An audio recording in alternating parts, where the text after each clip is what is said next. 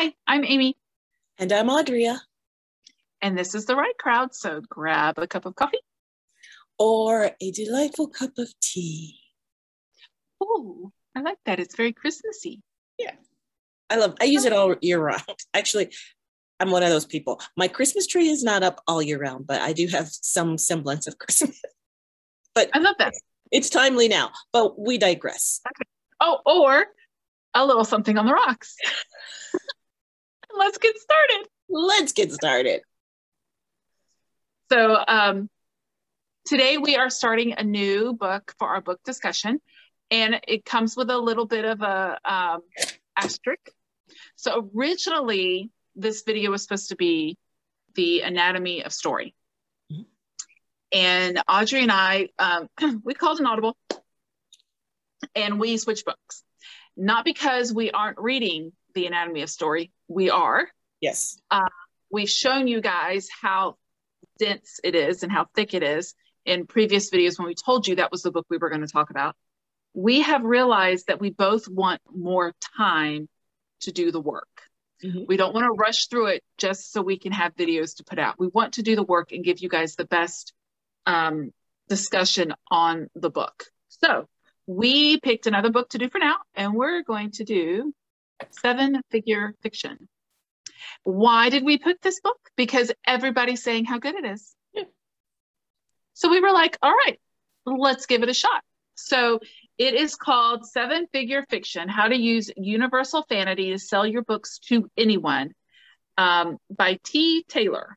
Her name is Theodora Taylor.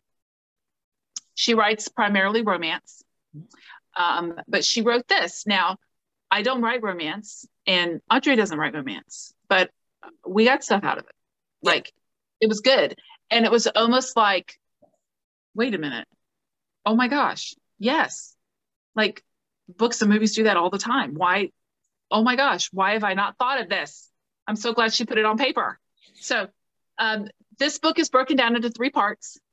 And so what we have done is normally we do 5 videos per book. We do an intro, tell you what we're doing, why we picked it, a little bit about the book, and then we break it down into 4.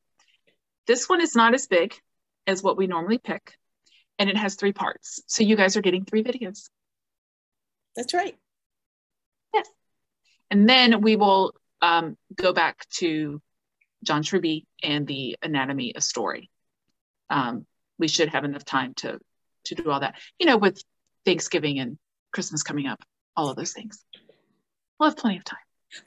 I'm most of the way through the book, and I've done a lot of the exercises, and we also, if you didn't watch one of our previous episodes, we both met John Truby and had a chance to sit in one of his seminars or webinar. Well, it wasn't a seminar or webinar. It was an in-person session at a conference. So, yeah. And we discussed that conference in one of our bonus videos, actually the one that was posted just before this one, about 20 books to 50K. So if you want to know about that conference, be sure to go back and watch that video. Like it, of course, and like and subscribe this one. Yay, please. Okay. So we're going to get started? Yes. I feel like I didn't do this in the last video. I got to do that. Okay. So first section on this, I will say one thing that I wish this book had. What's that? Table of contents. That would have been handy. Yeah, there's no table of contents on this one. So we can't. Oh, yes.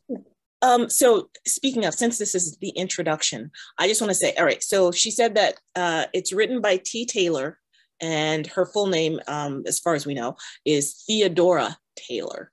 But I have been in a few clubhouse rooms with Theodora Taylor, and she's talked about this book. But about the table of contents, if you buy this book on Kindle, there is a table of contents. Oh, which is, I have it on Kindle. I should look at that. Yeah. So when you were talking about parts before, there's one page, well, 3 pages, part 1, part 2, part 3, that has the part on it, and I had not seen that. Because in the physical book, the page numbering and the parts is not as easy to figure out. But in the virtual version or the Kindle version, which I have up on my screen, there's a table of contents, and I've got a lot of my highlights are in that particular version, although I have stickies in this one. So okay. Depending on how you get the book. Cool. All right. So section 1 is titled How Universal Fantasy Secretly Changed My Life. The beginning of this talks about the kind of person who would pick up this book and read it. It talks about her history of what accolades she doesn't have. But then it also talks about what universal fantasy is and how it shows up. So my understanding of universal fantasy, and correct me if I'm wrong, Audrea, or if you got a different opinion on this, because just a reminder, guys, we don't discuss this before our videos. We just come on here and discuss it like a book club. Book club for authors. Yes. Okay, so the way that I see it is it's things that are in movies and books that appeal to a broad category of people that wouldn't necessarily be something that you would be inclined to want to happen to you in real life. Now, some of them would be, yes, please, but others, not so much. I believe when we discuss section 2, she points out all the universal fantasy in Beauty and the Beast and Cinderella. Yes. Which you just don't think about it, right? But she also points out, because she does write romance, there's a lot of things in romance that doesn't happen to us in real life, but it's the reason people continue to read romance, because it's the things that we're like, oh, that would be kind of nice, but yeah, no. So let me read about this fantasy world, right? So part 1 goes into what she did, how she did it wrong. Yeah. And hoping to help you figure out how you can make changes to maybe not even your book, maybe it's just your blurb on the back. Like maybe you didn't put in a universal fantasy in your description, even though your book may be full of it. If you didn't put it in your description, someone who's looking for that thing that's going to strike their fancy, you didn't hit it, even though your book may have it. So she also goes through, and I read it in one day, guys. So I don't know what day I read this in, but she points out that if you don't catch them in the blurb, which I think we all know this, if you don't catch them in the blurb, they're not gonna, unless someone said, hey, you have to read this book, right? They're not gonna pick it up. So you have to make sure that you get your blurb correct. And she goes through this book and tells you not all the she calls them UF, like throughout the whole book, it's UF, UF, UF. So I'm glad it's not the other way around, because that would have been bad. Right. As I was saying that, I was like, I'm so glad that wasn't. But she talks about all the different ways. Like one of her biggest sellers was about a red-haired Viking werewolf. Yeah. Who kidnaps a woman and takes her away, right? But yet somehow a red-haired Viking werewolf is what piqued people's interest, because it's a fantasy. It's not something that, oh, good God, I hope never, like, really, werewolves? Yeah. That happens in real life. We have a problem. Exactly. And I loved her description of that book and how and she gave a sample of her blurb. There's samples of blurbs from a lot of her books in here and other people's books and things like that. But I like paranormal. I mean, you guys know that I'm a cozy mystery author, and that's my strong suit and that's my wheelhouse. But I also read fantasy. But I prefer vampires to shifters generally. So I don't typically read a shifter book. Werewolves are not my favorite, even though I like puppy doggies, but werewolves, I'm not. So I would never have just, someone said, you should read this book about a redheaded werewolf Viking. I'm like, you lost me at werewolf. I mean, redheaded, you lost me at werewolf. But when I read her blurb, which is filled with universal fantasy, I was like, really? I want to read that. I'm like, I don't know why I want to read that, but now I'm going to read that. Yeah. It's got the butter. It's got the butter, which is the part that I was going to point out. She says that universal fantasy is the butter. It's the ingredient that makes everything from pastries to steak to vegetables way more delicious. And she's saying that, simply put, universal fantasy is what makes your book taste good. Yes. She also points out, which I think is cool, is because some people are like, yeah, whatever, it's just a trope. No, it's a little past that. And she explains that in 2 simple sentences. Trope is what is your story's what it is. Universal fantasy is your tropes, why it's good. Okay. So you have tropes, but you turn your tropes into universal fantasies. So like a romance, there's a love story. Great. Now throw in a red-haired vampire Viking wolf something or another, and now it's become a fantasy that everybody wants to read. Right. So, yeah, exactly. Or one of the other ones that she mentions in here, and of course you guys know this is Author Craft Book Club, but you want to buy the book. I highly recommend this book. Yeah. So you can read along and follow along with us. So we don't give away all of the good stuff in the book, but one of the universal fantasies that she mentions, which I did not realize it was one of my favorites, is your provincial life, that provincial life where the heroine or hero, whatever it is, gets taken away from their provincial, everyday, humdrum, do the dishes life. And now they're in this magical world, or this expensive world. Yes. And which one is that? That's Aladdin. Oh, that's Aladdin. Okay. So, and it's Aladdin. But it's the same. It's got the same thing. It's the same Even though it's a princess, she's still swept away into something new and exciting that she never thought she would get to. So it's the same thing. We don't think of it because she's not ordinary, but everybody has a different level of ordinary. Yes. I mean, I'm not Kim Kardashian, right? So Kim Kardashian's idea of fantasy might be different from mine, but we all have a fantasy that speaks to us. Right. Which is why those billionaire romances are so popular, because a lot of them, one that I read, I accidentally read a billionaire cowboy fantasy. I'm like, or it wasn't a fantasy, it was a billionaire cowboy romance. And I didn't even know that was a genre or a trope or any of that stuff. I was bored. And I think it was like I accidentally bought it for 99 cents. Or actually what probably happened was the blurb was written so well, I was like, well, let me read more of that. Click buy. And I read it and it was great. It was delicious. It was yummy, but it was, she was a waitress and he was a billionaire cowboy, but she didn't know he was a billionaire.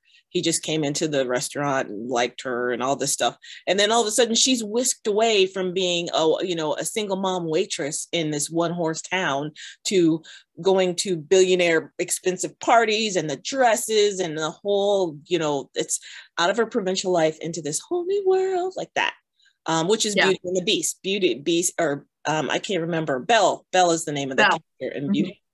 Which is one of the ones she mentions in here, is whisked out of her. She has a whole song about this, my provincial life. And she gets whisked out of that into the big mansion with the books and all the stuff and the beast basically, and servants that love to wait on her. And that's one of the other ones that she mentions. But oh my gosh. Oh, there was one thing, one of the quotes that I highlighted, and I'm going to read it on my Kindle is, it's difficult, verging on paralyzing, to put words to paper because you feel so uncertain about whether your scenes and situations will hit the spot with potential readers.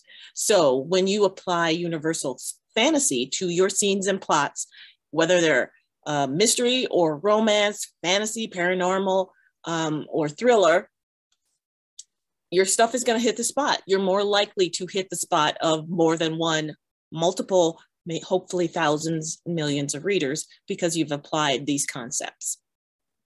And she points out that done well, you'll get readers outside of your target audience.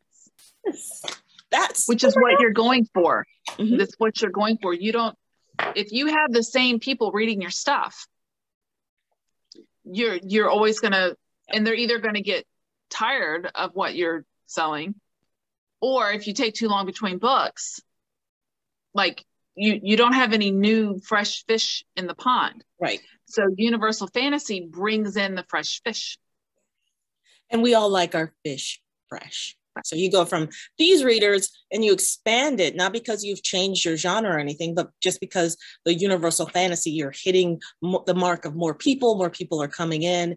And I just love the examples she gives about how you're writing something so specific, like interracial romance. And then you get people who are not usually wouldn't read interracial romance because it's got universal fantasy applied to it for people from every race, or, you know, reading these particular books way outside of their normal genre.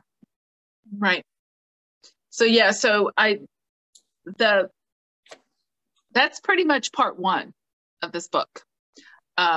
She just goes through and explains why it's important, what it is, and basically why you should listen to what she says, because once she discovered what universal fantasy was, she made a couple of changes, but not in her books, just in her, what's the word I'm looking for? Blurbs? Her blurbs. She changed her blurbs. I think she may have even changed a couple of covers to go along with the universal fantasy that was in there. Mm-hmm. And I think it's in part 3 where she discusses, I think it's in part 3. She writes a blurb first, and then she writes the book based on the blurb. And she also says that if you've written your book and you write out your blurb and there's no universal fantasy in it, you need to change something, because the universal fantasy is what's going to pick up those readers outside your target market and keep your current readers engaged. Exactly so. So is there anything else from part 1 that you wanted to bring up? Gosh, I was looking at all of my highlights in part 1. There's definitely one thing.